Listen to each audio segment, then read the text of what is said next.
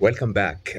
I can't believe that 2023 is over. I really cannot. I think it's been a year that's been very difficult for a lot of us. I personally definitely struggled with how humanity turned out, how we were made to believe what we shouldn't believe, how we were made to accept what humanity should never accept. It's been a tough year, but it's been also a year of reflection. And lots of nuggets of wisdom.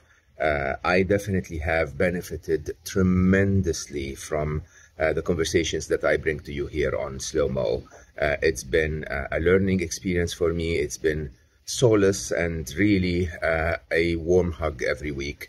I hope you enjoyed those episodes as much as I did. And we thought as a new practice, tell us if you like it, to conclude every year with 1 or 2 episodes that sum up some of my favorite conversations and some of your favorite conversations, some of the ones that you rated very highly, so that we can sort of summarize the top 10 nuggets of wisdom that we have collected along the way.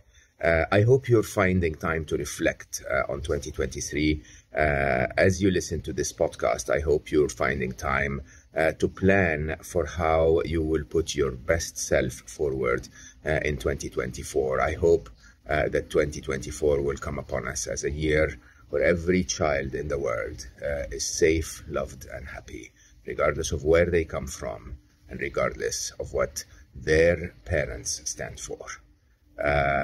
I give you 5 of my favorite episodes, 5 of my favorite conversations on Slo Mo this year. I'd like to start with Nikki Mirghafori, who grew up in Iran and became a very renowned scientist through her studies in Berkeley and other universities, who came to speak not only about her experience with tough times, but how she manages to slow down and find calm and happiness. Definitely a conversation. I didn't know Nikki before we met here on Slo Mo, and definitely a conversation that brought to my mind and to my heart someone who really comes at wisdom from a beautiful angle that I think many of you have voted really highly on the podcast. Episode 255, Nikki Mirghafori. Personal deepening, personal practice, deepening of personal practice, not just to serve oneself to have more peace and happiness, but for the service of everyone, including oneself. So it's not this path of, okay, I want to be peaceful, I want to be happy. Yes, that might be immediately what is apparent to us. But as we walk the path, as we really explore ways to calm the mind, to face our challenges, to face the habitual patterns of the mind, or as the Buddha said, greed, hatred, and confusion. And greed being wanting more, more, more, more, more. It's not just money, but wanting more, more, more, never being satisfied. Hatred, pushing away, not liking others, people who don't believe in what we believe, they disagree with us, that other person we have challenges with, my coworker, just hatred, seeing all these patterns. And then confusion, the confusion or delusion as it's translated, is the root of all suffering, because we don't see any better. We don't see, not just with our eyes and with our head, but with our hearts. We don't really see the impact of our habitual actions on ourselves and on our other people. We don't see that wanting more and more and more impacts ourselves, impacts our own happiness, impacts others, impacts the environment, impacts the earth. So it's that confusion, that delusion of not knowing any better. It's not knowing heady, but not seeing with our heart the impact not of relating to any better.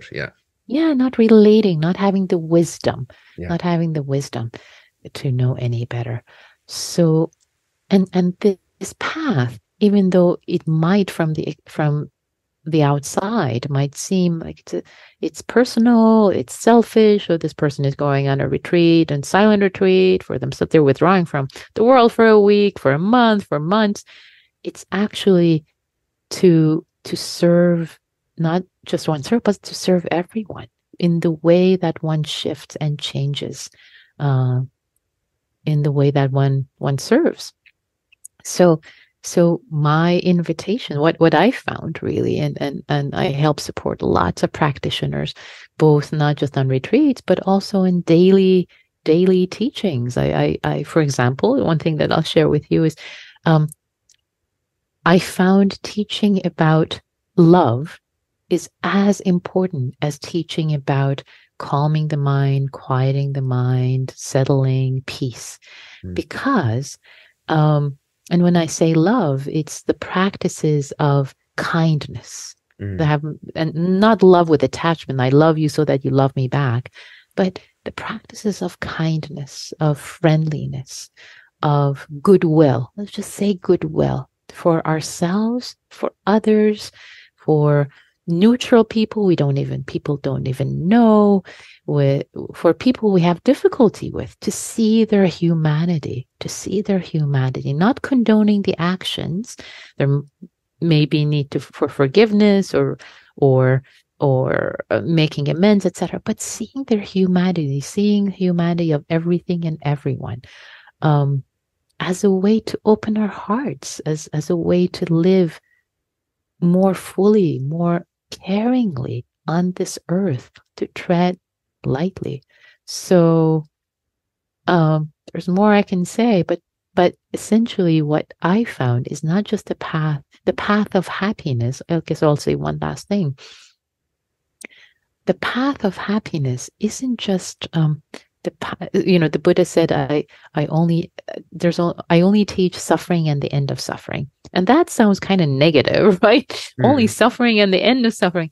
And yet the end of suffering is not at the end, not the end of the path. I'm going to do all these practices so that I wake up and not have any suffering at the end. It's not like that. It's in the everyday, in the way that we relate, in the way that we show up. One thing that I like to say is that the journey is the destination. The journey is the destination. I've given a whole Dharma talk on that. The journey is the destination. So in this moment, your journey, the way we are showing up in this very, very moment is the destination. The destination, yes, there is, but the destination in some ways we can even see, like, well, we all die, so there's not so much destination. It's just this moment. How are you showing 100%. Up in this moment? Yeah. With kindness, with wisdom, with generosity, with care. How are you showing up in this moment? And can we cultivate that? The next clip I would like to share with you is from my conversation in episode 244 with Dr. Bradley Nelson, which by all terms has been one of the most viewed, most popular conversations of the year. Bradley is the author of the Body Code and the Emotion Code, and his work and method on relating our physical form and its symptoms to our emotions, and how you can break that code or perhaps rewrite it, was very eye-opening for me, but also was very, very, very popular among all of you. So maybe find some time to revisit episode 244, Bradley Nelson, and here is a clip to remind you what that was all about. To me, I think that happiness is a state where ideally all of your organs, all of the parts of your body are functioning optimally. None of them are suffering. None of them are in a state of discontentment. They're actually happy too, because it all kind of combines together. And to me, being happy means finding your purpose and living that purpose in your life, and aligning yourself with the energy that created everything, and being in a state, I would say, of of flow as much as you can be. I think that there are a lot of aspects to it. You know, in the Emotion Code book, in the very last chapter, we talk about what you can do to stop yourself from creating new trapped emotions. Yeah. From picking up more emotional baggage. And it goes along with this. You know, one of the things we talk about in the book is the idea of forgiveness. I believe that in order for you to really truly be happy and be at peace, you have to forgive people. You have to forgive the people that have hurt you. And maybe most importantly, you need to forgive yourself. Because, you know, and I quote Lewis Smedes, who said that forgiveness is like setting the prisoner free, only to find out that the prisoner was you. Absolutely. Yeah. So, you know, human nature is such that we withhold forgiveness in an attempt to get even with whoever hurt us. But in reality, it's only blocking our own progress and stopping us from being happy, right? Yeah. From being at peace. So that's one thing. There are some other ideas too. I think that gratitude is probably our most unutilized superpower. Totally. Gratitude is so powerful. And they've done many studies that have shown that if you're in a state of total gratitude, I mean, your blood chemistry changes, all kinds of things shift for you. And, you know, gratitude is something that we can learn to have.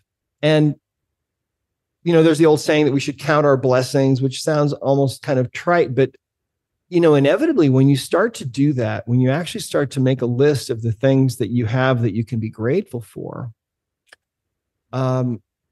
pretty soon what happens is you start noticing other things that you can be grateful for. Absolutely. They tend to pop up more easily. And then you start to shift into this different kind of existence where you're on a higher level of vibration. Yeah. And then ultimately, I'll tell you what I really believe ultimately, and I think it's all about unconditional love. When people die and they go to the other side and they come back, sometimes they do. That's one of the things they talk about. They talk about how they leave this world and they're in this other place and they're in this space of unconditional love. There was a video that I saw once. It was an emergency room doctor talking about this. And he said that when people die and they flatline, only about 15% of the time are they able to bring them back and and revive them and resuscitate them. He said 85% of the time they're gone. He said one day in the ER, they brought 3 people back. It was very unusual, but what was even more unusual, and this day actually ended up changing his whole life, he said that every one of these 3 people said the same thing. Essentially, they said, "Why did you bring me back?" Exactly. Right? It was so much fun there. You brought me back here. Yeah. But they all basically in the same more or less words said that for the first time in their whole life, when they went to the other side, they felt totally accepted. Oh. Isn't that interesting? Yeah. This next conversation was with one of my favorite people on the planet. Elizabeth Day and I are known to hold a very deep admiration and bond with each other. I have been a guest on her podcast 3 times, her amazing podcast, How to Fail. She has been a guest on mine, I think 3 times as well.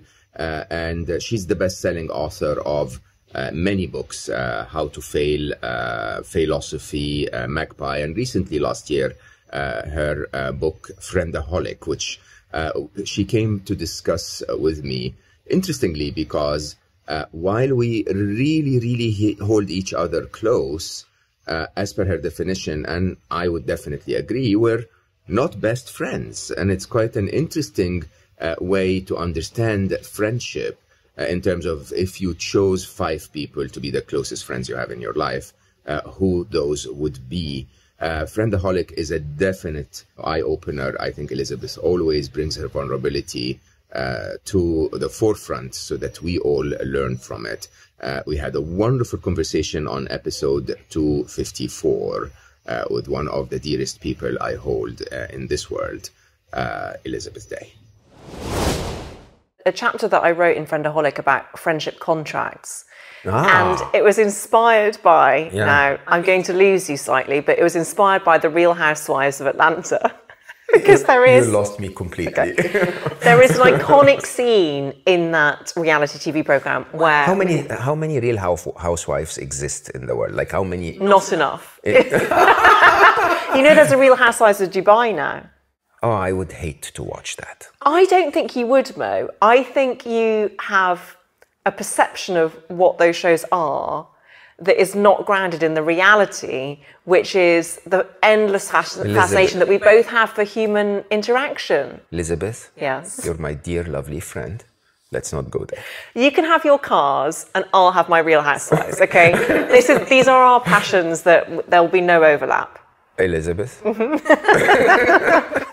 Some Real Housewives have great cars. Anyway. Okay, can we just please not bring this up? Okay, so you were inspired. But I was inspired because there was a scene in that where one castmate, Cynthia Bailey, made her then best friend. You even know her name? Nene Leakes, yes. Oh my God. She made her sign a friendship contract because there had been so much misunderstanding between them.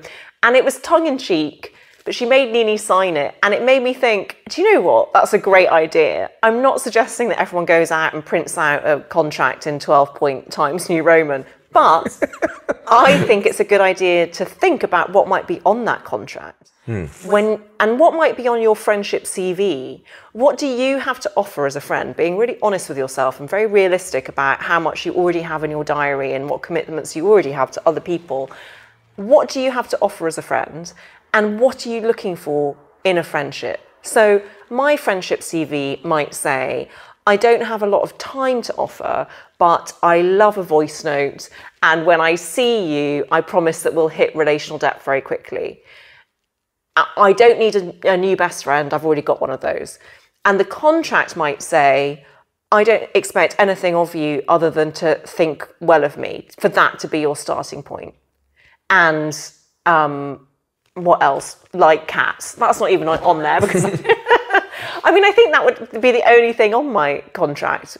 But it's actually a good idea to imagine what that might be, because we need to have an understanding of how we show up and what kind of friendship we need and have space for in our lives. This is brilliant.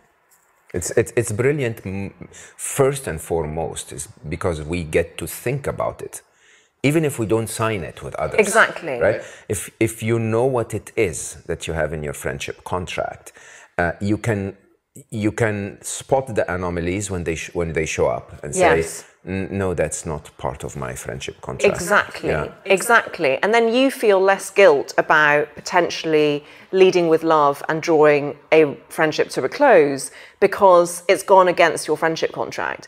And by the way, when we talk about boundaries, it can sound very clinical, especially in this context. But I also think that there are ways of instituting non-verbal boundaries where you don't need to explain absolutely everything. There are ways of having verbal boundaries where we express our feelings with love. And there are also ways in which we can have porous boundaries in that we redirect our energy. So we concentrate on the good thing that person is offering and we take our energy away from the negative. And just as a mental exercise, I found that very helpful with ambivalent friends who I do love, but I have to categorize them in that way. And I know that sometimes if I give too much of my energy, it will make me feel bad about myself. But if I concentrate on the good things that they bring, that's really helped. It's like tending your flower bed of friendship. And then there was this incredible conversation about love and romance. I did, of course, many of you would know, a very long series on love and romance in the last 8 or 9 weeks of 2023. And, you know, defining love and romance as one of the biggest reasons for unhappiness in our modern world, really loneliness is on top of those reasons. One of my early guests was the amazing, incredible human being, relationship expert Matthew Hussey. Matthew and I met in London He had his wonderful fiancée at the time, Audrey, in the room. I had my ex-girlfriend, really dear to my heart, Shelley Lewis, in the room. And then we ended up having a mature dudes conversation about love and romance. Matthew brings so much wisdom, so much kindness, and a no-nonsense approach to the topic of love and romance. We became really good friends after. I wish him all the happiness always. Episode 262, Matthew Hussey. That paradox of choice exists in every aspect of life, from where we want to live to what we want to do Correct. for work to who our friends are. And you're right. I think that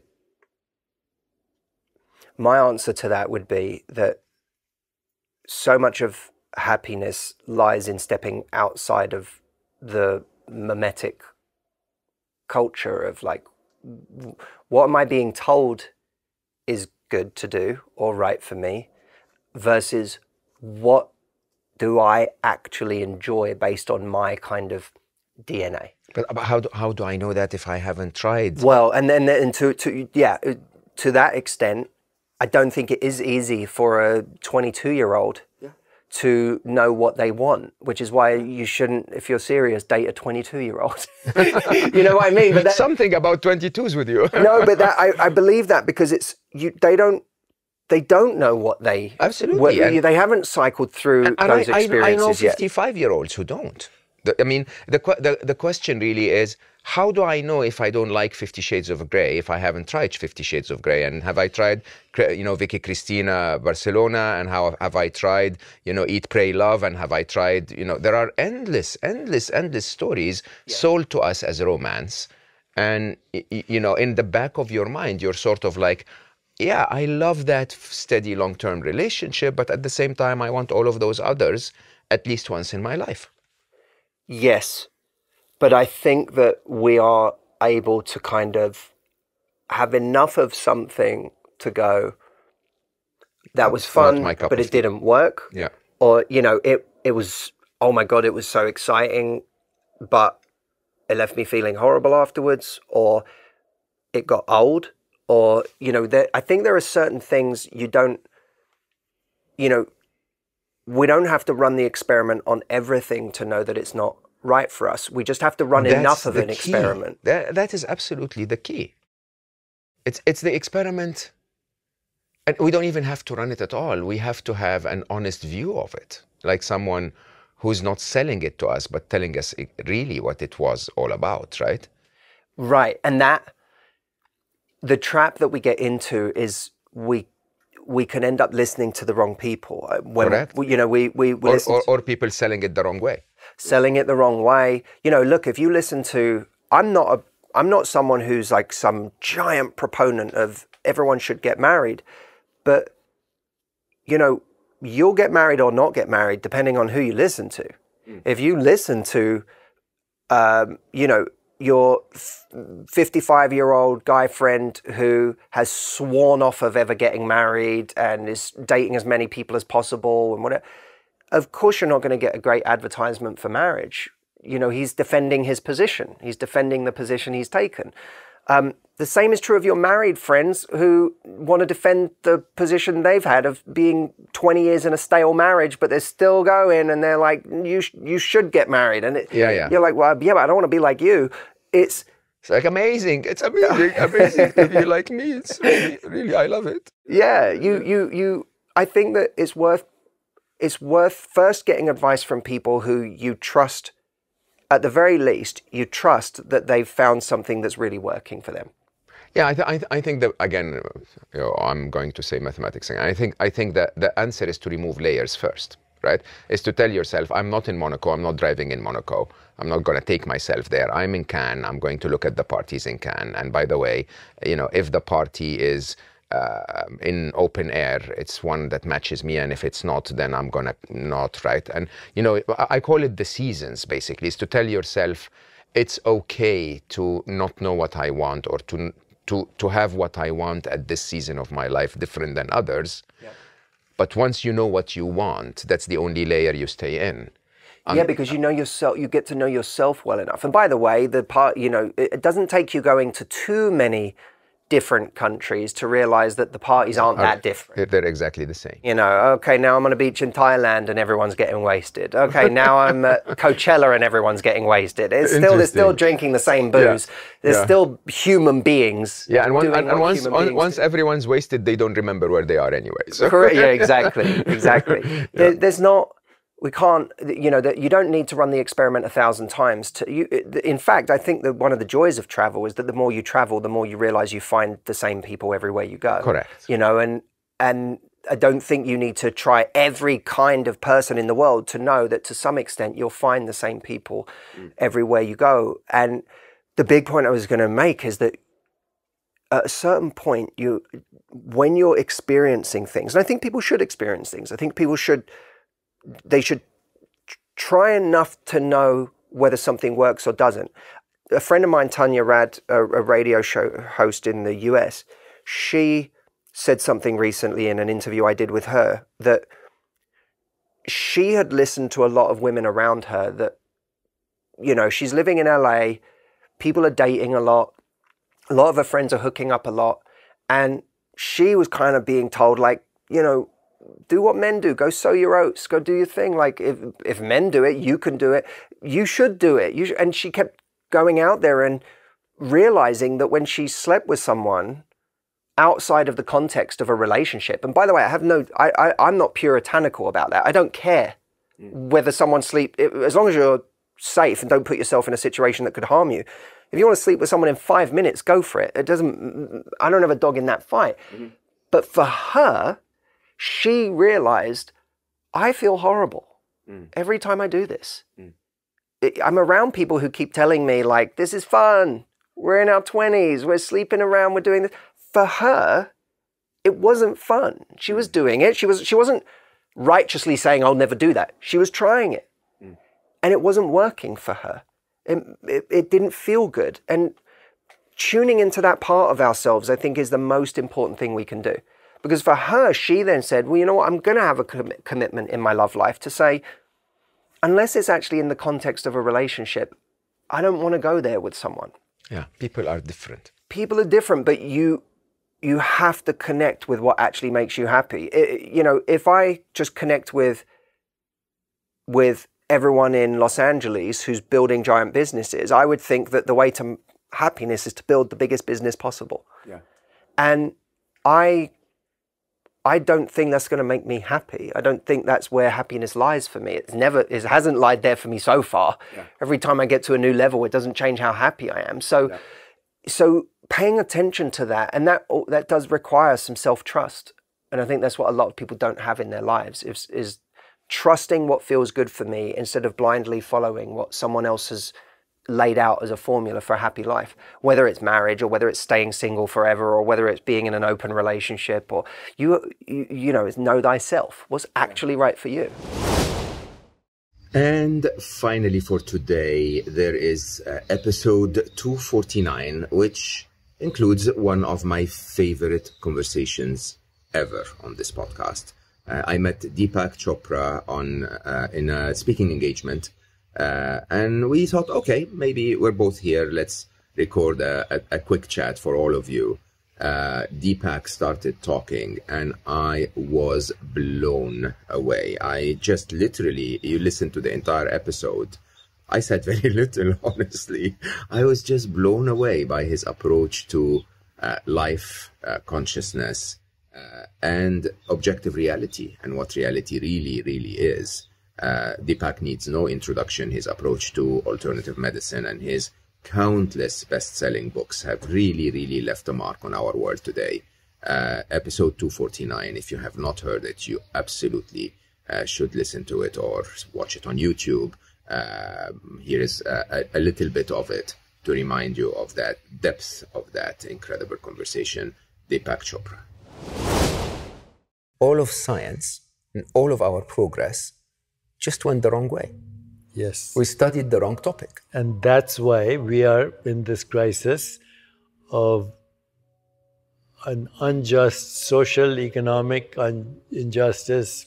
Because of Separation, unsustainable planet, bad health, no joy, because of the separate self. Because of the separate self. You know, so when they say love is the ultimate truth, maybe there's reason to believe love is the ultimate truth, not as a sentiment, not as emotion, but as the ultimate truth, that there's one being having infinite experiences. And that love in that case is that sense of belonging or connection between the two incarnations of that experience. Track it back to its source. Yeah. Any experience. Sound, touch, sight. There's no sound in the physical world. There's no color in the physical world. Say color, it's photons. Photons are invisible, yes. right? So where is color? Only in consciousness. There is not even not here. This is in consciousness. Yeah, this is all is being processed outside space-time. All. This is so like the video game. Yes, it is. It is really like the this video is play. And this the is more truly unpredictable it gets, the more creative it gets. Of course. So, you know, that's another problem with AI. We're trying to make it predictable. Of course not. Okay. Impossible. You're trying to make it predictable. And in fact, the system is better if it's more predictable, right? But that's not consciousness. Not possible, Consciousness is unpredictable. So do you think we're just adding to the fun of the game as the world becomes... Except we want to win. You see, as long as you have this orientation of winning, then you'll destroy the world. Yeah, we should just be. Just play. Yeah. Just play. What would you advise people in those times of uncertainty? I mean, it is... I had a prayer I used to teach my children when they were growing up. Whatever the mystery of the universe is, Allah, God, whatever, please make today more unpredictable than yesterday. More unpredictable? Yes, because if you start with that assumption, nothing goes wrong. Yes, exactly. And by the way, everything is unpredictable. This is only the past is predictable. Yeah, absolutely. Otherwise, everything is unknown. It is the design of physics. Entropy is the idea that everything will break down. Correct. Basically, this is, we're just following the laws that were set in motion at the beginning. That's it. Entropy is the basis of creativity. Deepak, I have found your humbleness quite humbling for me. It is... There's no choice when you know that the more you know, the less you know. Socrates said, the only thing I know is I don't know. Because even what we call empirical facts, are species-specific modes of knowing and experience. You say it's actually every empirical fact is a magical lie. Every experience is a magical lie. Your experience tells you the earth is flat. Nobody believes that anymore. Your experience tells me that we are sitting on ground that is stationary. It's spinning at dizzying speeds and hurtling through space as thousands of miles an hour. Your experience tells you things are solid. They're proportionately as void as intergalactic space. So whatever you measure as empirical fact is a magical lie. Now, it works because we can create technology out of it. Yeah. So we think, wow. We create more lies on top of it. Yeah. More magical lies. More magical lies. Mm-hmm. So you start with a magical lie. And, when you say we're creating VR, we are already in a VR. We are already in a VR. I mean, the body-mind is part of the VR. In one of my favorite spiritual teachings is how the Sufis will say to die before you die. That's it. Jalaluddin Rumi, God's language is silence, everything else poor translation. When you are silent, it reveals itself to you. This has been an extreme urge within me for the last few years to constantly disappear 40 days at a time. I do it regularly. Not 40 days, I do a couple of weeks at a time. Yeah, I think this year I'm going to be forced to do weeks instead of... I have to say, whenever I've completed 40 days, the last week was so insightful. It was truly the feeling of living. I will say it was the only times where I would truly feel that I managed to connect to myself, to the source, to others, right? And it's so funny because we think that I connect better to others when I hold my phone and I text them or I call them or I see them. It's so interesting how deep... solitude is not the same thing as loneliness. Of course not. Solitude, you connect with everything. Loneliness, you disconnect even with yourself. Yeah. So when you say silence is the language... That's Jalaluddin Rumi says, God's language is silence, everything else is poor translation. What is found in silence? Infinite possibilities, infinite creativity, self-regulation, spontaneous evolution, intuition, insight, imagination, creativity, transcendence, all in silence. And we, humanity, once again, are moving almost the exact opposite way all the time. We're more connected, but more lonely at the same time. Yeah, so we spend our time more and more in the noise. In the noise, also, I would say we've sacrificed ourselves for our selfie. As a human race. So he's constantly looking for likes, dislikes, validation, and it lives in fear. The selfie lives in fear. I was talking to one of my very dear friends, very, very, very successful, millions of followers. And we were discussing, again, about artificial intelligence and how we have become slaves to the machine. So we're not actually looking for the likes of humans. We're not looking for humans to say, I like what you said. No. We're looking for the algorithm to favor us enough. In fact, people buy those algorithms, right? It's crazy. And somehow, no more do we actually value that human connection, that someone actually looked at something I said and said, yeah, that's nice, thank you, Mo. We're more interested in how many of them in an aggregate have somehow said like so that the number on the algorithm looks good. Such a disconnection from the reality of who we are. Yeah, we are fictional characters in a collective dreamscape. I would talk to you forever. Like if you allow me, I would literally shadow you just to listen to you speak. But you know, I find that my favorite podcasts, I normally finish quicker because I think our listeners need to go and listen back to it. Yes, I agree. So if I were to ask my teacher to give me one advice. You have a choice, either resist or flow. That's it. Resistance is this, matter. Flow is the vast expanse of consciousness in which every experience is a ripple. It comes, it goes, but only that infinite, spaceless, timeless, boundless, irreducible, fundamental, incomprehensible mystery remains. So I would say you can't solve the mystery, but you can surrender to the mystery. I forever am grateful that you exist. I am truly and honestly you don't speak to my mind, even though you do. You don't speak to my heart, even though you so deeply resonate. But somehow being in your presence you're very kind. Makes me feel that oneness. That though clearly we're at different stages, there is such a unity between you and everyone I have seen you around. Well, there's a memory of that unity, okay?